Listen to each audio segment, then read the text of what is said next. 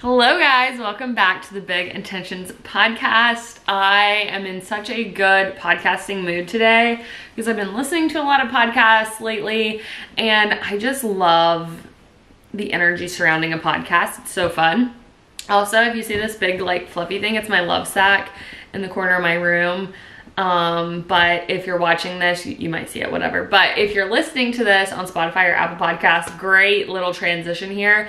Go ahead, leave a 5-star rating and review. Literally, will love you guys. Leave me one. I'll read them. I will DM me if you do it. I want to know. And also, if you're watching this on YouTube, like and comment what your favorite fall item right now is, what's your fall obsession, because I'm really getting into fall. I'm literally wearing a flannel right now. Also, I had Spindrift on the last podcast. That's my current drink fixation, so I always have an ongoing fixation. There's always something new that I'm fixating on. For a while it was these S-Gel pens. I don't know, maybe we could do a fixation podcast and I could go through the fixations of my life. Current fixations, cast fixations, whatever. Anyways, I'm a big journaling girly these days. This one is looking really ratchet because I spilled sunscreen on it once, but all the pages are still intact. They just look a little weird. Anyways, so I am going to be talking to you guys today about unlocking your potential, which I'm really excited about. I have a few pages of stuff. I'm really into writing out my podcast script because it just feels more authentic. It feels more real. And I'm really going from brain to paper. Something about that process just really does it for me. So anyways, let's just jump right into the segment. So I'm going to be jumping into living out loud, which if you're new to the podcast, this is just a segment where I catch you guys up on my life, what's going on, all of my current favorites or recommendations, what I'm up to, that kind of thing. So just jumping right in. I had a super relaxing weekend. It was my boyfriend, Spencer. It was his birthday this past weekend. He's 26. So we were celebrating him. We went to Denver a couple weekends ago, but this past weekend, it was his actual birthday on Saturday. So we were just still celebrating, but not on as grand of a scale. So anyways, Friday I had a themed class, which was my first themed class. I'm a spin instructor at Cycle Bar, and my first class that they do themes at spin. So my first theme was the pregame is better than the party, and it was all hip-hop rap music that I played, which is so fun and so me. And so I had a really fun time making that playlist. The class was super fun. And then we went to Dallas for dinner, or I went into Dallas. My boyfriend lives in Dallas. I'm in the burbs. It's a whole thing. So anyways, basically long distance, you know what I mean? And so basically we went, so this is what was so crazy though. Before we went out to dinner, got to his apartment, and the power kept going off, and it wasn't storming or anything, and I was like, why is your power off? I don't understand. It's because it was so hot in Texas, and that's a concern, and that was a sign to me. I felt like God was look, this is literally a sign. I'm turning the lights on and off for you, flashing lights. Don't you think that's concerning that it's so hot in Texas? What are you doing in Texas? It's so freaking hot. I was like, yeah, I know. This is crazy. So anyways, we went to Thai food dinner, whatever, Friday night, which was fun. And then we were watching this show. I only watched one episode. I can only watch Netflix when I'm at his house or his apartment because I don't have Netflix here. So anyways, we were watching the docu-series, Living to 100. I don't know what it's called, but look it up. It's popular right now, I think. So anyways, that got me on ooh, I'm sitting on the floor now. I always sit on the floor for my podcast, but that was one of the things in the first episode was these people who are really old and can live to 100. They sit on the floor and get up and down and balance. And anyways, so here I am on the floor.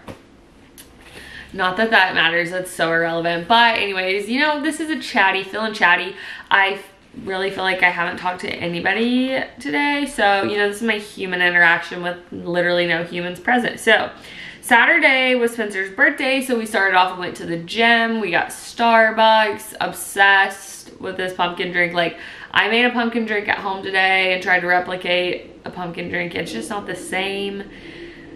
But anyways, I digress. So we also went to the driving range, and I like going to the driving range, but not in Texas and not in any warm month, because I just really need to stop like giving Texas crap. You know what I mean? Okay. Like, I'm done. I'm over it. Okay, so anyways, we went to the driving range, but I was just reading at the driving range because I'm reading The Fourth Wing, which I'm obsessed with this book. Like, I just can't wait to get done with my stuff, like whatever I'm doing, so I can read, because I'm just like really into this book and I need to know what happens. Like, don't try to make plans with me, because I'm not that anybody is, but like I'm just so into this book. So anyways, we did that. Then we went to dinner. We got dinner at Blue Sushi, which is yeah, sushi, obviously, and it was good. We got like these different rolls. Like, I just like sushi. I like communal sharing, family style places, but only with 2 people, because if you get more than like 2 or 3 people in there doing that, we saw this in Denver. This was like a whole thing. People, okay, let's say you're like with your friends, like 5 friends, and you go to a place that has small plates or like family style sharing, and like you have to advocate for yourself. Like, at the beginning, you sit down, you've been scoping out the menu, you're like, yeah, we should definitely get that bolognese. Like, oh yeah, I've heard it's like so good. And you're like, you're the one like really wants it. Like, you have to advocate for yourself if you want something to be ordered for the table, kind of deal. And then we were like talking about this concept. So no, I'm really not trying to go to a place where we're sharing. The only way I'm sharing is there's 2 of us and we are sharing. Like, I honestly don't even like sharing appetizers. You just never get what you want. You never get as much as you want. If they sit your item down at the other end of the table, you're screwed. It's just like this whole battle. So I'm ordering for myself. If it's just me and one other person sharing, I love to do it that way, because then I get a little bit of everything, but no more than that. So this concept was just like cracking me up, that we were like literally the friends. We were like, I love eavesdropping. I love people watching. It's honestly a problem though, because like then you just don't even have your own conversation at the restaurant. We were just like eavesdropping on those people. Like, I knew this whole girl's life story. She was like on her come up era. Like, honestly, it was cracking me up. She was like, I've had to pay for everything since I was 18. This is my first time. But, and she was just going on and on. And her friends, they were like, bro, we've heard this story like so many times, you could kind of tell. And she was like dominating the conversation, which is just always so interesting. It was just really funny. So anyways, I just love people watching. All of that to say, yeah, we got Blue Sushi. I don't know how I got there, but we're back Saturday, Blue Sushi for dinner. We literally had a 5:30 p.m. dinner reservation. Not because nothing else was available, because that's what we chose. And why, you might ask? I really don't know, besides it just felt right. We're in our grandma eras down here, and it just felt good. So then we went and got ice cream at this place called Bolino. I'm trying to get better at like sharing the names of stuff, so if you guys want it.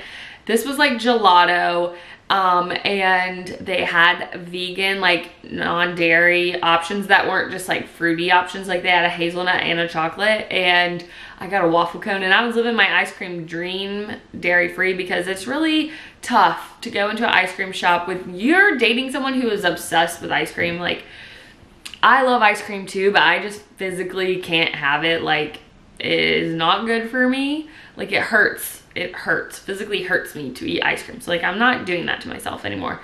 Like, I do sometimes, but like, I don't need to do that. So anyways, I was like, okay, yeah, you know what? They have dairy-free option. Like, I want that. Like, if I can't do that, like, we have to go get me a cookie somewhere. Like, we have to compromise. But anyways, that was our Saturday, which was super fun. And then Sunday, football is back. We went to church. We did the football, like, you know, chilling on the couch watching football. I'm reading my Kindle. Perfect Sunday, perfect setup, so relaxing.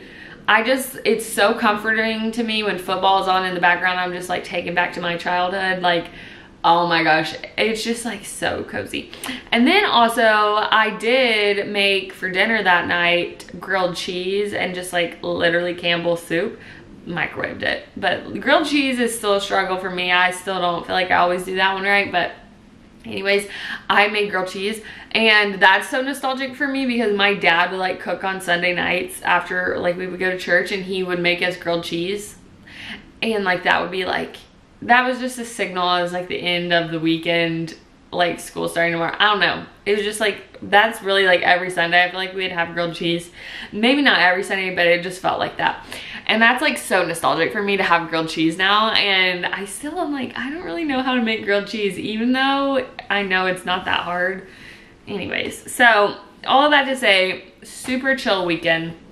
Really just like relaxing after a lot of travel, and more travel coming up, which I'm excited for, but I'll get into that whenever I'm back from those trips. I'll deep dive on those. So let's just move on into the next segment, which is intentional living. So my intention for this week is early bedtimes and early wake ups, and I have been doing that. Last night I was in bed, well, I was in my room, red lights on, but I was in my love sack, which I'm like trying to use it more because, you know, I need to. So I was reading in my love sack, red lights on, 8 p.m. I'd already had dinner, like I was chilling. Perfect setup.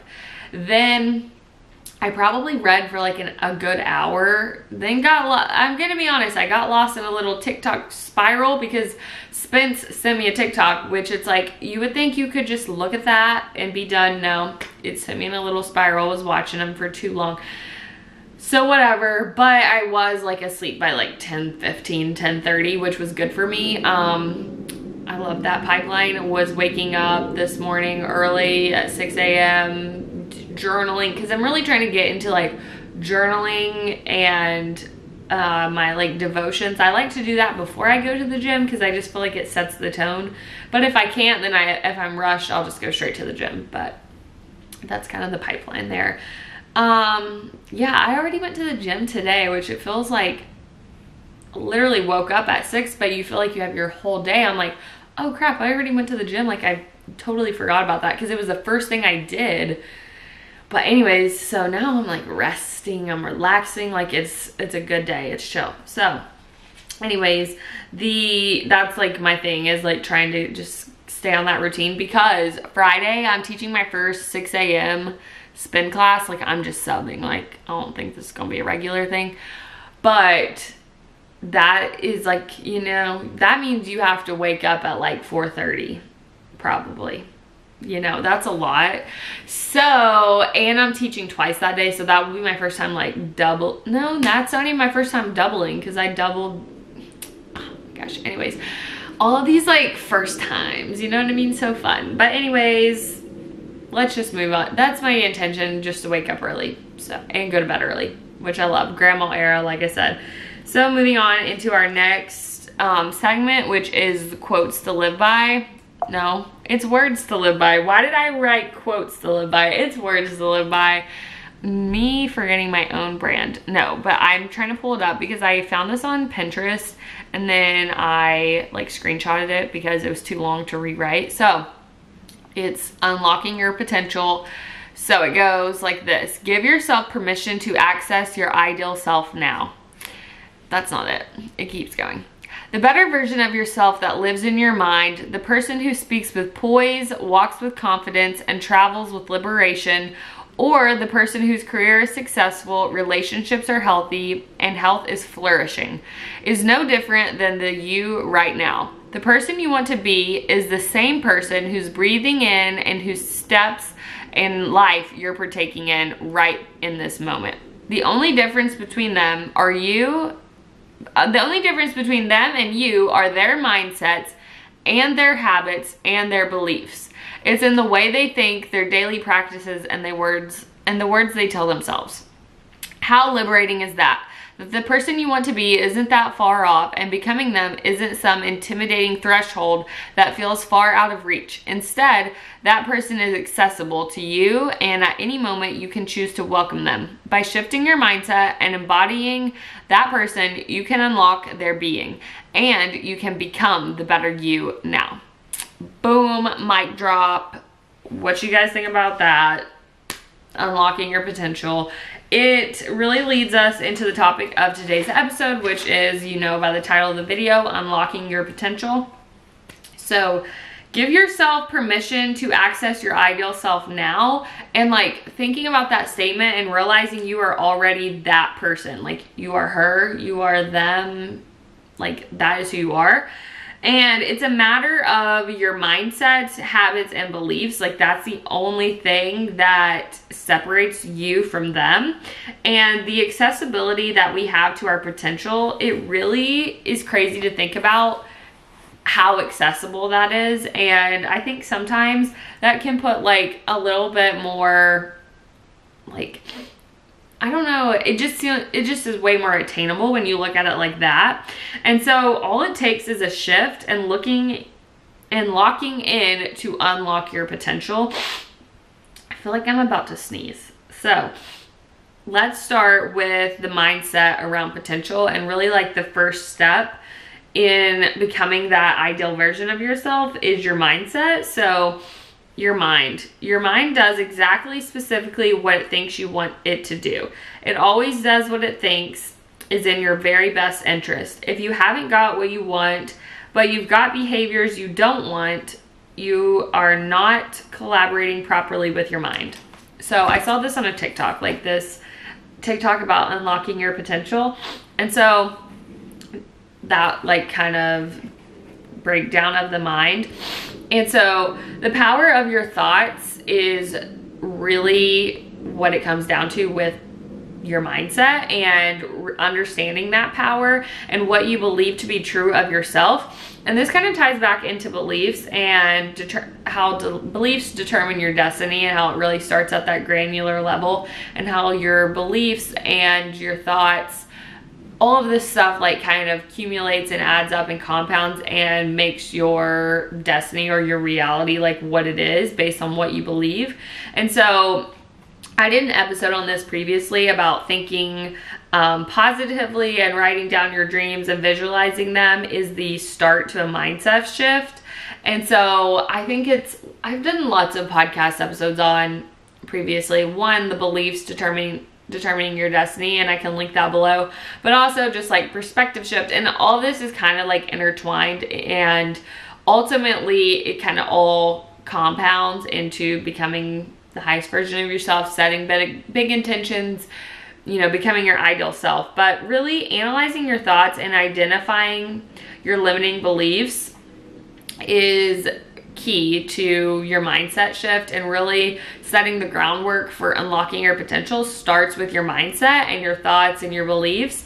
And so really, if you want to kind of understand where you're at and do like a check-in, really just analyzing, you know, the way that you think about things, writing them down, and identifying any limiting beliefs that you have. And I think that's like a good place to start. So the next part of that like quote or whatever about your mind, about the behaviors. So do your behaviors align with the life you want?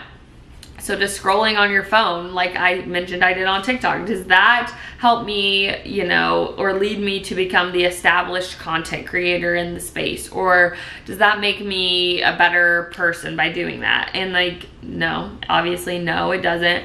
And am I kind of thinking of this as like, am I the consumer, or am I the creator?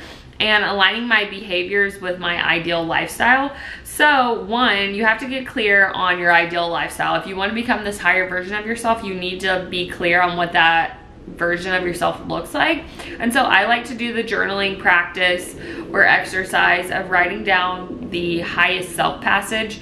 And basically you could do it like day in the lifestyle, or just however you want to do it and set it up, but really getting specific, it really helps you to kind of gather the appropriate information in order to set your life up now, so that you can basically set up the systems and things for becoming the higher version of yourself. So, you know, starting small with the habits and routines. For example, my ideal self is creative. I put thought into the content I create. I pour all my creative efforts into my work. My creativity inspires others.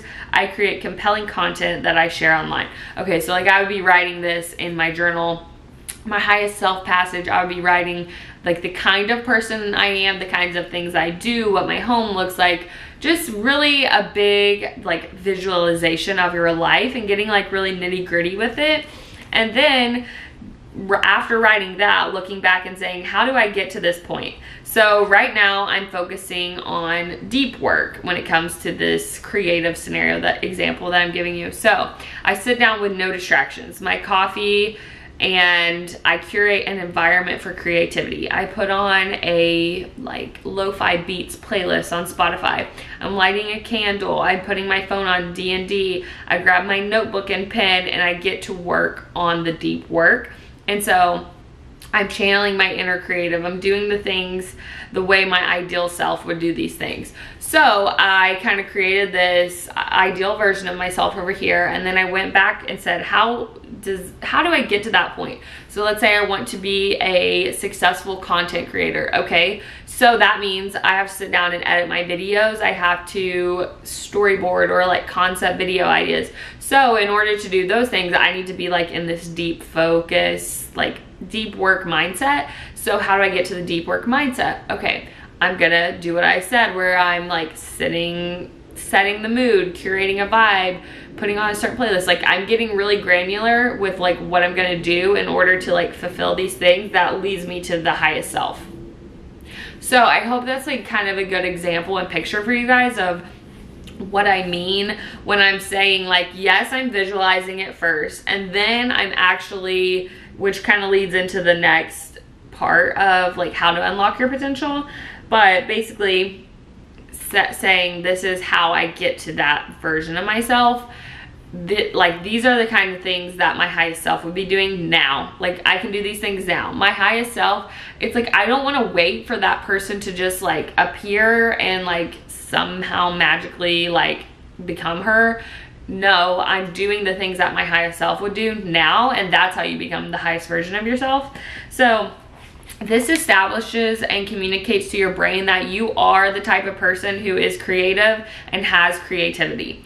And this is another great way to build self-confidence. If I'm establishing a routine around this and my brain is recognizing this pattern and understands that this is a part of me, like this is who I am, and I'm somebody who shows up for myself and I'm consistently doing this thing, it's gonna start to believe, and it's like gonna rewire in there and do all the brain things and be like, oh, like, yeah, like that's a creative person because I'm doing these things that is leading me to become this highest version of myself.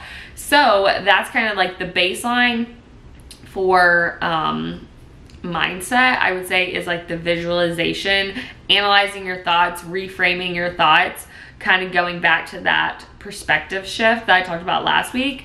So another part of this is your mind is hardwired to move towards pleasure and not pain. So this idea has been, sorry, I just like want to make sure. I'm always like paranoid, like my thing is going to stop recording. So this is an idea that has been showing up in my life lately, and I've heard a lot about this like on podcasts or just, I don't know, like people talking about it, basically discipline. So we've heard the saying like all good things in life are worth working for, like hard work pays off, all good things like take time, whatever, that whole sentiment. And I really do believe this because one, just like a lot of experiences in my life that I've kind of experienced, like the good things are worth waiting for. But I really think if it's worth struggling for, that means you're truly passionate about it. So keeping this in mind when you don't want to go for the work, like you don't want to go to that workout, or you don't want to do something hard, but realizing that good things, you know, you're naturally inclined to move towards pleasure and not pain, and really trying to like course correct and navigate to the pain and through the pain, because that leads you to the other side, which is success, and will ultimately grow and develop you into becoming a better version and becoming the highest version of yourself. So kind of just like rewiring yourself, because it's easy and pleasurable and comfortable to like scroll on my phone. It like rewards and triggers my brain, but it's harder for me to sit down, no content on, and just like write in my journal. Like that's hard, but it's more rewarding. So kind of just like keeping that in the back of your mind when you're like going through your life and like setting up systems and habits and routines. And so moving into the next part, the way you feel about everything is either through the pictures that you make in your head or the words that you say to yourself. So this kind of goes back into mindset. Like, this is all kind of the umbrella of mindset. And so this is comforting to me because you can realize that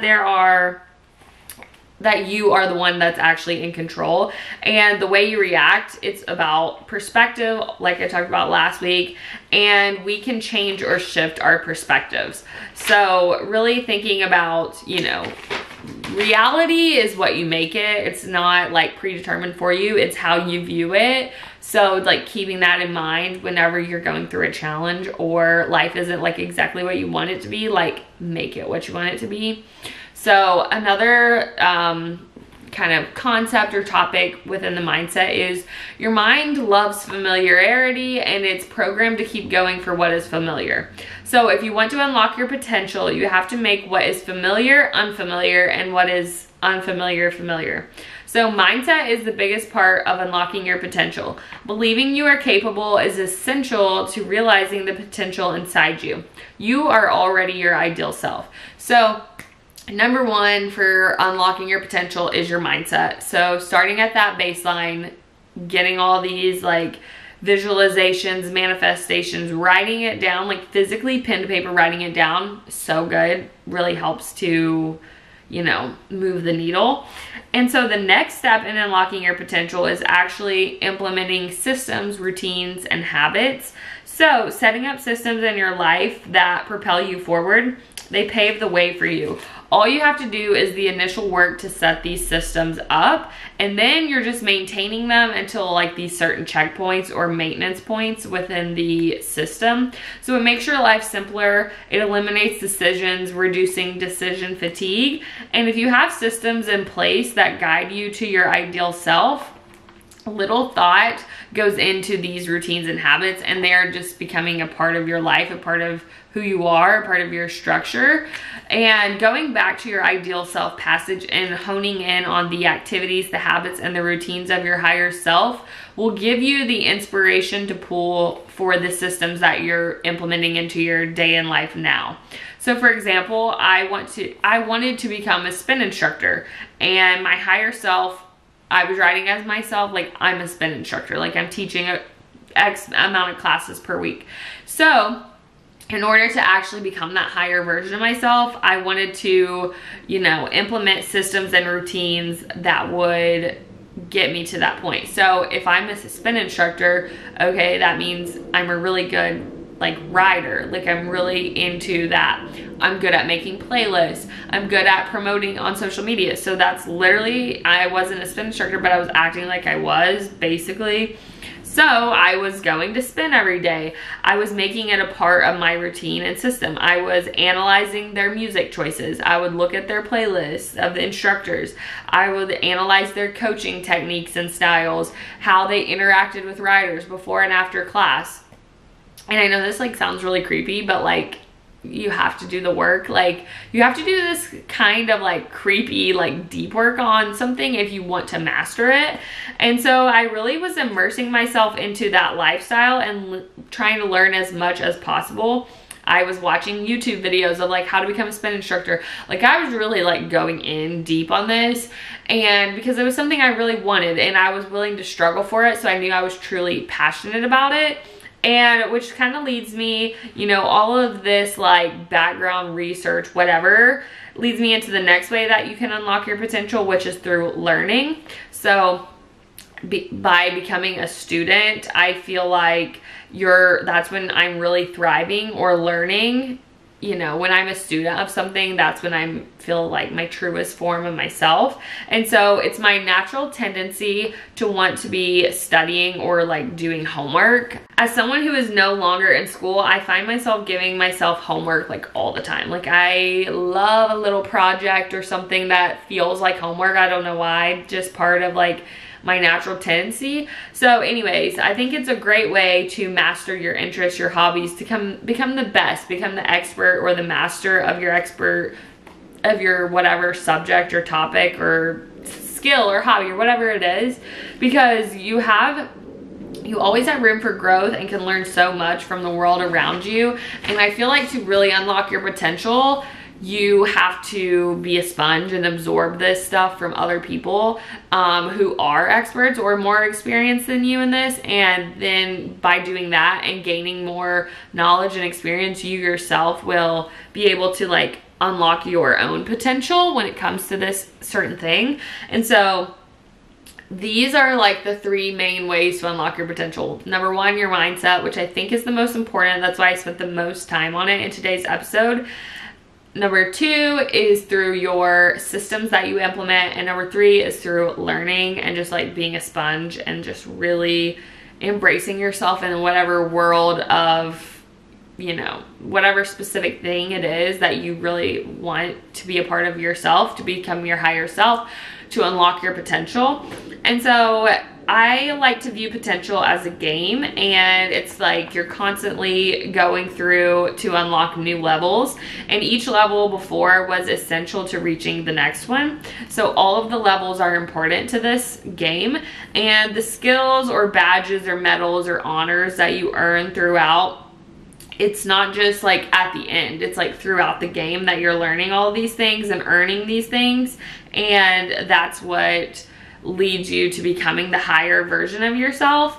And so I think that kind of one last comment or thought I have on the topic is you might notice that I never am mentioning or referring to unlocking your potential as like your full potential, because I don't believe that there is such a thing as like unlocking your full potential, because I really think it's limitless when it comes to potential. There are no bounds or limits on this thing. It's really, I think, freeing and encouraging to view potential as limitless and boundless, because there is no perfect state. There's no final level. There is no, you know, I say a lot of times like becoming the highest version of yourself, but that's like an ever evolving, like getting higher and higher. Like you're always striving for it, but you can never actually touch the highest version. It's just like a state.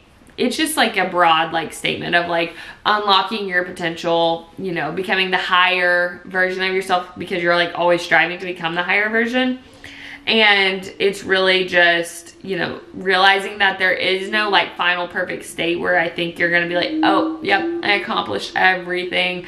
Couldn't get any better at anything else. Like, cause that's not life. Like nobody's perfect. So just kind of like keeping that in mind when you're trying to level up is like, there is no final destination or level.